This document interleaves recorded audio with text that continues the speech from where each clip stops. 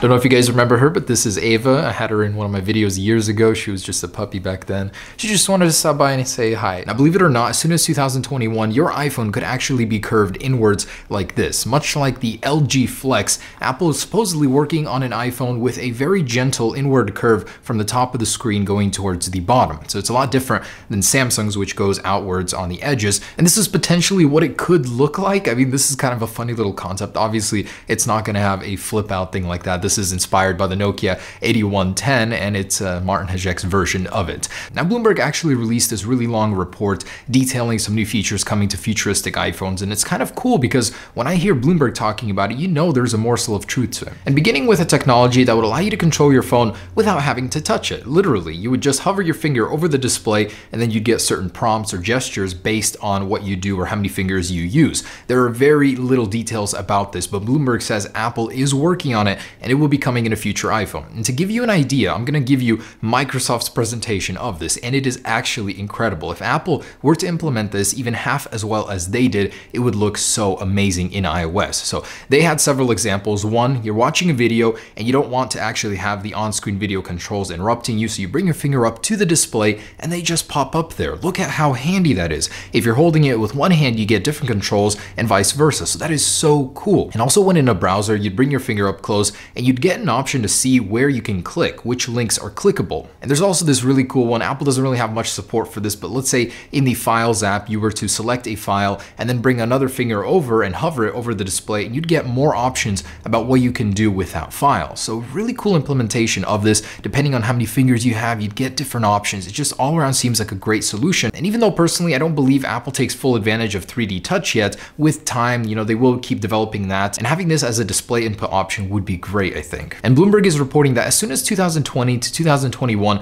we could be seeing a display that curves inwards on an iPhone. I can't imagine why I would need that. The display is so small, would you really notice the benefits of that? But Apple knows better, of course. It's unknown why they would do this. There are very little details on this right now, but maybe it'd be similar to something that LG Flex did, although I did not like that phone. It was uncomfortable in your pocket. It was just a bulky phone. I don't know how Apple could do it and make it work, but who knows? In a few years, we could be seeing this futuristic banana tech in our pockets. And at the end of the report, they added that Apple is still working on micro LED technology, but we won't see it until 3 to 5 years from now. So a lot of people were hoping to see it this year on the Apple Watch, but the soonest we could even possibly see it, DigiTimes is saying, is 2019, because Apple is apparently working with TSMC on producing the micro LED display, and they could possibly be releasing it next year, but certainly not this year. In any case, OLED is pretty great on the iPhone X. It's such an improvement from the last generation LCD, and I'm happy with it. I mean, micro LED is cool, it'll come in the future, but I'm more than happy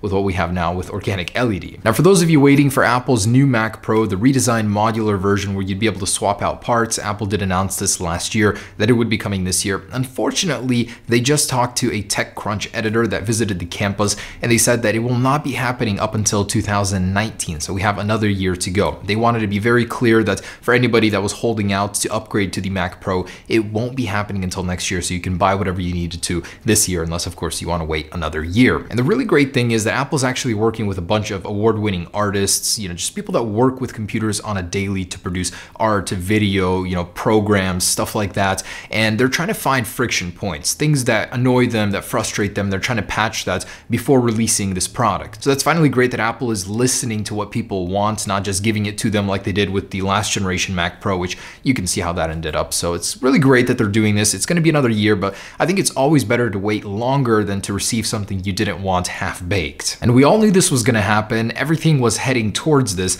Now Bloomberg is reporting that Apple will be ditching Intel in 2020, or as soon as 2020. Apple has been building their own chips for iPhones for quite some time. They've been madly successful at it. The numbers speak for themselves. And now it looks like they'll be applying the same strategy to their computers, as well as the iPads, of course, are going to continue that into the future. So Bloomberg is reporting that it's just not working. The Intel gains are very slow. They're not making much progress. You know, the TikTok schedule went to tick-tick-tock, and the gains we are getting just aren't enough. So Apple wants to seamlessly integrate the processor with Mac OS, and the only way to do that is to really take control of the battery life. The entire control over the CPU is to build your own CPU. So that's what they will be doing. And a new report today is saying that Apple will be working very closely with AMD to produce a custom chip that will be used on the Mac. So it won't be entirely built by Apple, but it will be most of their own architecture. So they'll have more control over it. Bloomberg is saying because of that, they'll be able to get better battery life, better performance out of the chips just because of how closely they can work with it. And as soon as iOS 12, we could be seeing a major overhaul to Siri, something that Apple has desperately been needing for years already. And of course, the HomePods. The HomePods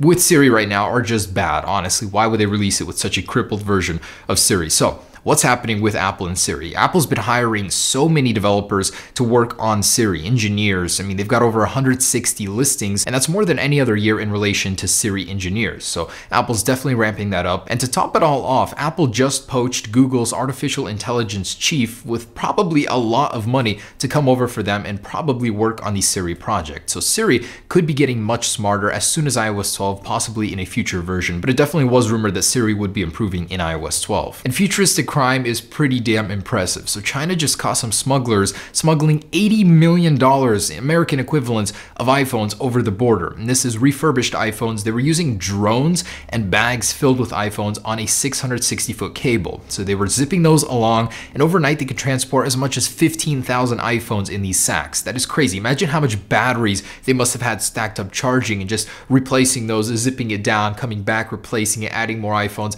That is so crazy. $80 million worth. And I feel like this is just the beginning. I mean, criminals are getting smarter. So if you guys remember back in the day, people would strap iPhones to their bodies, go through the airport like that. This is the next generation of that sort of transportation. Anyways, thought that was really interesting. But anyways, guys, that is the latest on Apple. A lot of futuristic Apple products that I'm very excited about to see materialize in the next few years. The future is bright. We think that Apple is all out of innovation. A lot of people say that is simply not true. They've got so much planned. I feel like we're not even prepared for it. But anyways, guys, stay tuned and thanks for watching. Peace.